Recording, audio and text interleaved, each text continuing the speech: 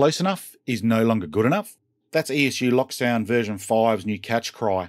Does that mean they're getting harder and harder to program? I think not. I'm going to show you some quick tips on how to program your Loksound 5s.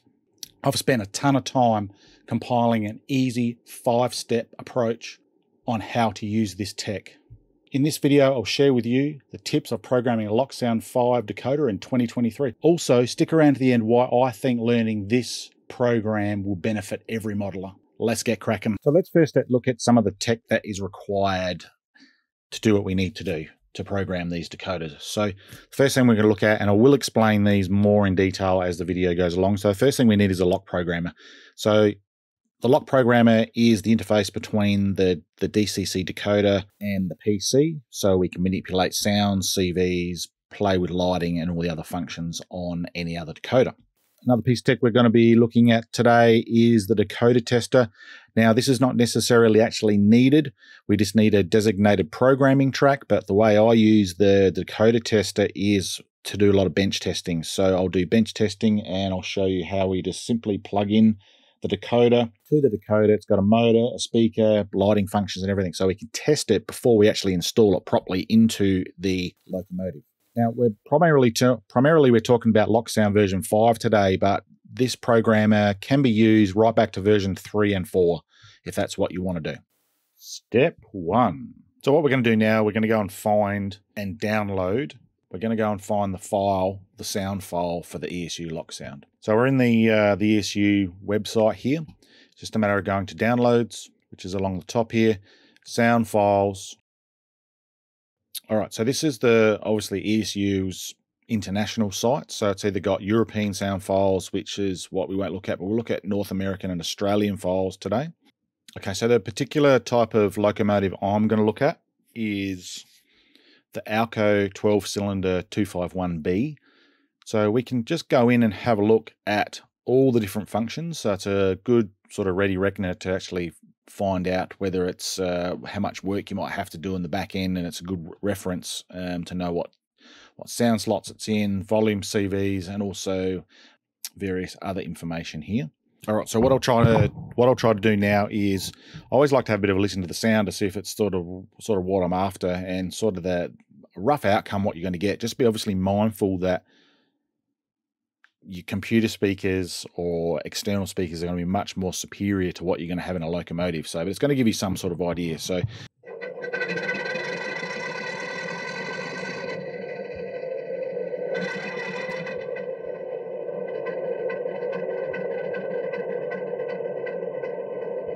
that's obviously just the startup for it. The whole file will go through, show you the bells, the horns, the couplers, and all the sounds. So from this point, it's a matter of going to the download,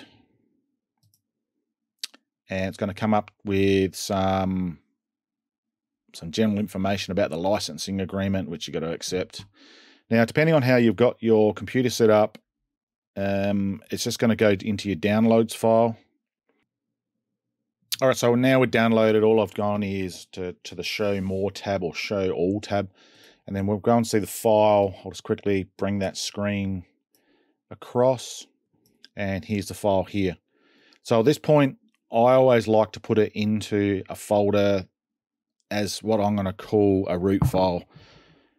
Not in the true sense of a root file with PC, but I like to have a file that has no alterations to it. It's just purely the file as downloaded. So it's a matter of how you want to use if you're putting it in, depending on what type of diesel locomotive you're putting in. I'm putting in a South Australian Railways 930 class.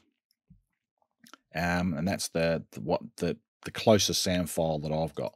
So at this point, you can either drag and drop, cut and paste. So what I've done is, for this project, I've just got it sitting in here, and I've changed the name to it, what it's going to be. When you do set up, so at this point, this is now where we'll go across to the interface and we'll upload the file to the decoder. Okay, so I've booted up the software. This is the first screen we're going to get to. So there's various options here. So we can just modify the settings. So that's a place to start after you've done your sound files. Then you've got a complete decoder upgrade, which is what we're going to look at doing, and create a new project. This is more used for the users that have maybe downloaded their own or recorded their own sound files and they want to upload them into the decoder or open existing project, which is self-explanatory. So what we're going to do, we're going to go and perform complete decoder upgrade. So it's just a matter of going finding saved the project to, or the sound file I should say. So here's ours here, which is the Alco 12251B. So it's just a matter of going to open it. So now we're going to open the project. So it's going to go through various screens here, writing up the firmware and the like. What we're going to show here is some sort of feedback you're going to get to know that information is going up onto your decoder. So the first one I'm going to show you to is actually on the lock programmer itself. So on the sort of the right hand side here, you'll see this little dancing LED. So that's suggesting that it powered the track, and also if it's sort of flashing a green color, you know that the data is coming into the actual lock programmer. Now, depending on the RS232 that you've got, the serial USB to serial adapter, it could be, mine's actually got some dancing lights here to show that there's a two-way information going in and out of the decoder. So the other one you can look at, if you've got the ESU decoder tester, you can also see where the input comes in for the track side of things. You'll see a little dancing LED there also. So if you've got the decoder installed in your locomotive, you know that normally what will happen, sometimes you'll hear the motor dancing around, just gone, you know, just cycling a little bit. It won't actually be enough to move the locomotive, but you actually hear the motor within the actual locomotive activating. Step 2. So what you'll see on the screen here, after the program's downloaded, it just comes back to this generic screen with the decoder tab showing. Now, at this point, I'm not sure why they haven't done this, but Loksound, there's no way to know that they've had an error-free upload of the sound. So the first thing I always do before I touch any of the CVs on a decoder, I just normally just go over to the driver tab and I'll just have a play around with the sound. So the few things I just wanted to obviously get the motor, just make sure the motor's working and some of the sounds and the lighting's working correctly. So it's just a matter of going up to the top here, you go, and you got the slider here, put it in forward motion, and we'll now go over to the footage of the decoder tester. The light is on, which is the forward facing light, which is there. We'll put the sounds on. So what I'll do, I'll just get the speaker nice and close, or sorry, the microphone nice and close, just so you can hear the beautiful sound of these things.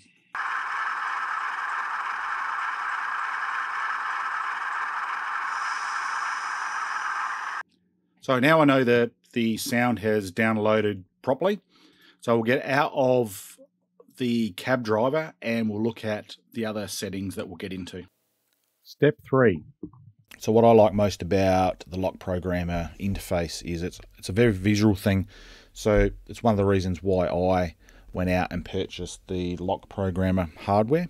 It is only for ESU decoders to upload sounds and the like, but I just like the way you can manipulate all of the CVs in a very visual way. So what we're going to do now, we're going to have a very, very quick dive into the programmer and we'll just flick through some of the main sort of parameters that you might change, and then later on this video I'll dive further into how I look at doing those. So the first one will be the DCC setting. So if you're running any Railcom occupancy detection in programs like JMRI, iTrain or Train Controller, that will feed back in a particular locomotive description or serial number, which you can actually set further in here.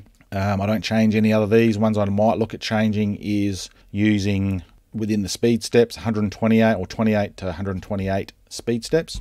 Now the next one we will dive into a little bit further is just driving characteristics, where we can do trimmings and the like. Function mapping I will go into a lot further, because depending on how you want to set up your function mapping, I have if you want to have all your locomotives all the same, so when your operators come along they know what's what. So I do change things around a little bit there, and depending on the decoder type we can rename and play around with the function outputs. And we've got the function settings here. So the function settings will be along the lines of potentially we start doing, if we're going to do blinking like effects, we've got frequencies, grade crossing holding times, and fade in and fade out type things, and also whether we're going to be using, we can actually put sensors on the locomotive. This one is obviously ticked for a digital wheel sensor. I don't use either of those. And at this point what we can also do is what random sounds. So we can actually play around, and I won't do this because I normally like what ESU have already done, so we can actually play around with the random sounds, what's coming on at any given time, whether it's during a stop motor drive, or the other one option here is only play when the driving sound is enabled. So if you're a little more old school and you're into binary, you can actually set the individual manually input the CVs here. The motor settings will go into a little more detail, the two different versions, the three value option or the more linear speed curve. Smoke units, not relevant for a diesel locomotive, but obviously for our steam fans out there. Sound settings we can go into a little bit more. I don't necessarily play around a lot with this, even with my steam locomotives. What I do, I like to play around with the upper volume, because I just think it's a little bit too loud. The sound slots I won't dive into too much about. You can actually go and play with the individual sound slots and how loud they are, and also where they might come in on different speed steps. As I said, I haven't yet to have a real good play around with that side of things. So also you've got an information section, so you can use it a little as a bit of an inventory, I suppose, of what for your decoders. You can actually upload images and all the descriptions and the like. Something I don't do. I use a separate program for my inventory, but it is an option there.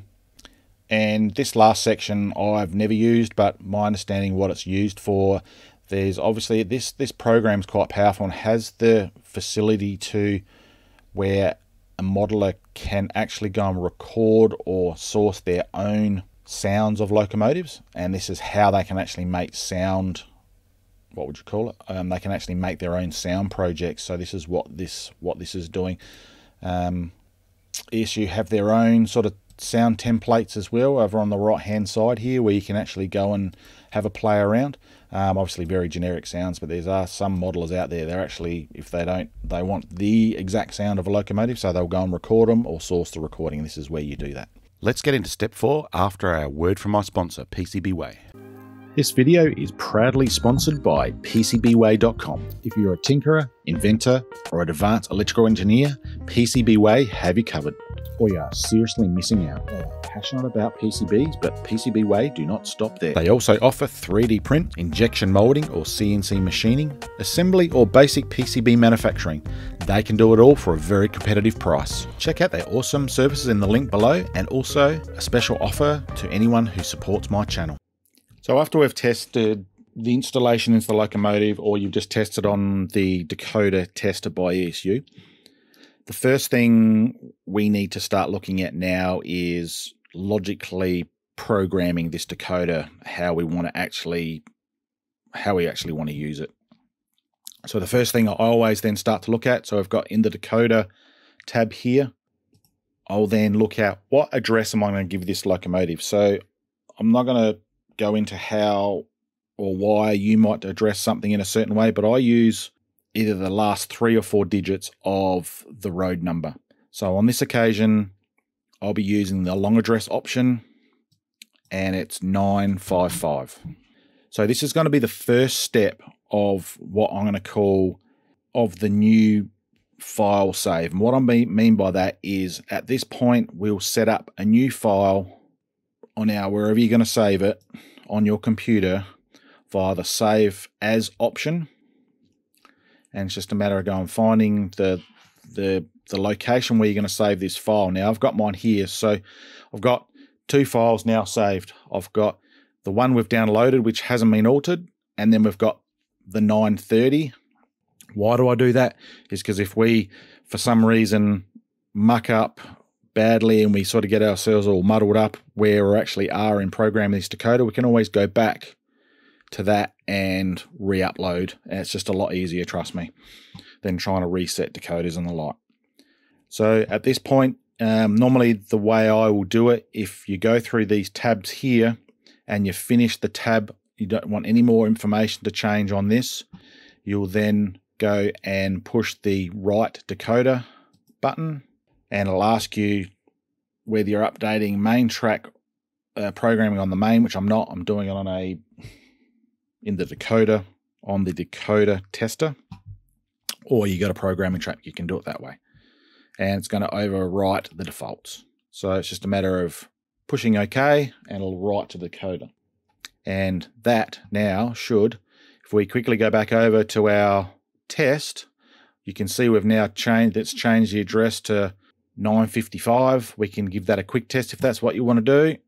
So what we'll do is we'll go and start looking at mapping the functions, because that can be a bit that can take a little bit of time, and it can be a little bit confusing. So I'll give you a little tip here.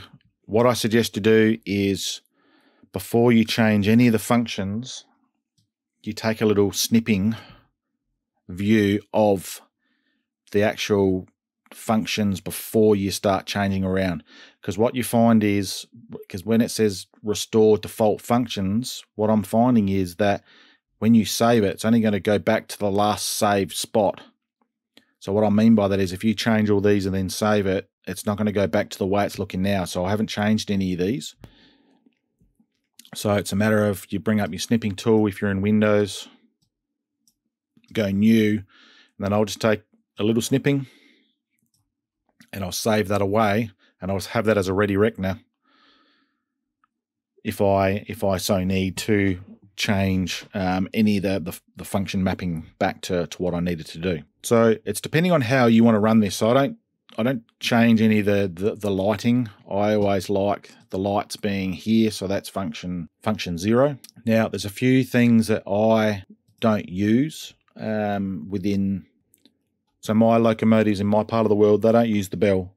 So function 1 for me is nothing. So how I look at doing it, I like my sounds on function 1, and then my horn on function 2, and then others from there, so on and so forth.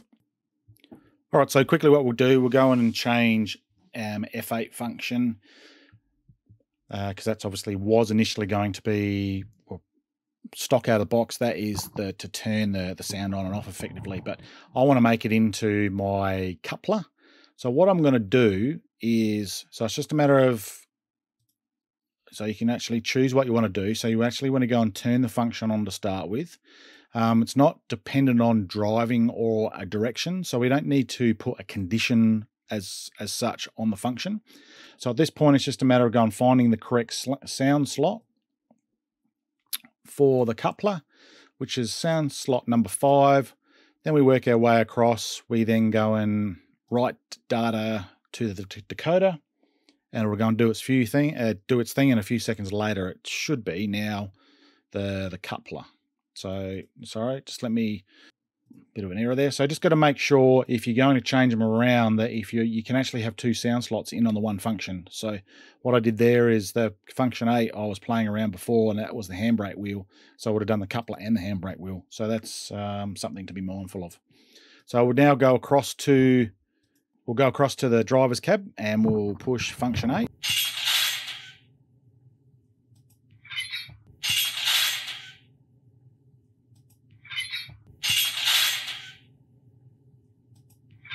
I will go and quickly show you the handbrake that I initially had on there. So disconnect sound slot 5, and we want to connect slot number 14, sound slot 14, which is the handbrake. So it's a matter of uploading, writing to the decoder, does its thing, it's uploaded. We'll go over to the driver's cab, function 8 again. We'll push go to turn the system on, and we'll go across to the little speaker with the microphone, and we'll have a listen to the brake.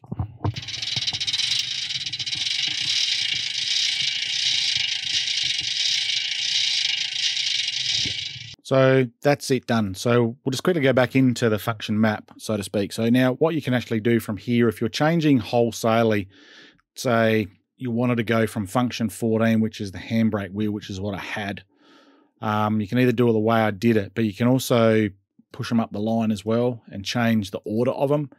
And then it's just a matter of changing the function number that way also. I find that can get you get a little bit muddled doing it that way. So I sort of do it, go in and change the function with the sound slot, not just lifting it up and down with the direction tool here, or the moving tool.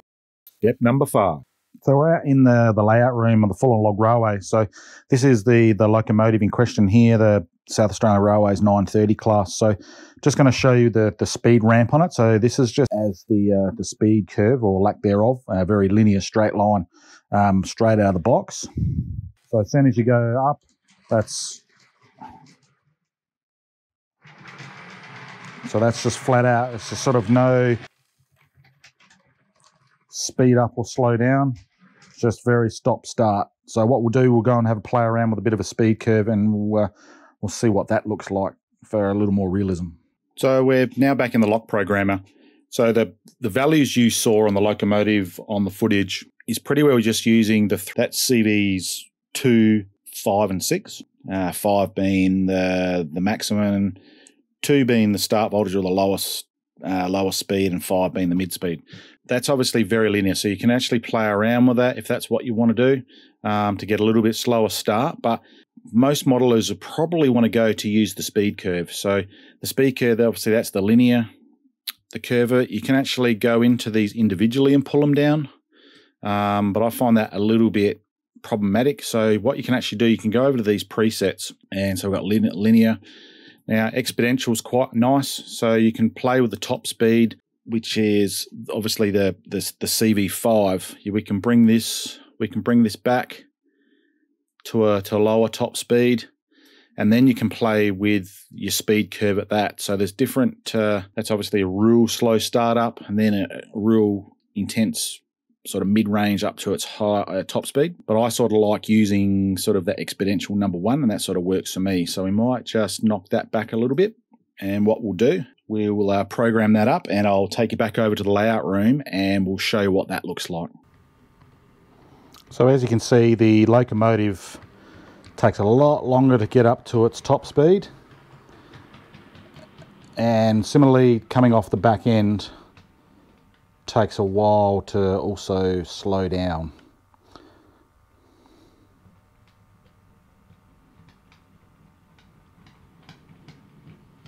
So it's much more prototypical. You can obviously play around with that a lot more depending on what your desired tastes are and what prototypes you might be modeling. And also you can actually, if it's a unit train, you could probably set it up in a way that it simulates more the load. So it's going to take a lot longer to start off, just purely because of the weight of the locomotive. Now, I use train controller, so I set mine pretty well to linear, purely because my software actually controls the trains, the stopping and the starting of them. Earlier in the video, I pointed out to stick around the end to say why I think modelers should learn the lock programmer. Why should you learn this program? So the big things I can see here, we've got 255 CVs in a DCC decoder to master via a controller if you want to start getting into the infinite detail of customizing your locomotives. Now, the big plus for the lock program, it's obviously a very visual thing. So we can actually see visually what settings we're actually changing. And I find that, from my point of view, a very easy concept to grasp. So if you want to comment below if that's something that you would look at also.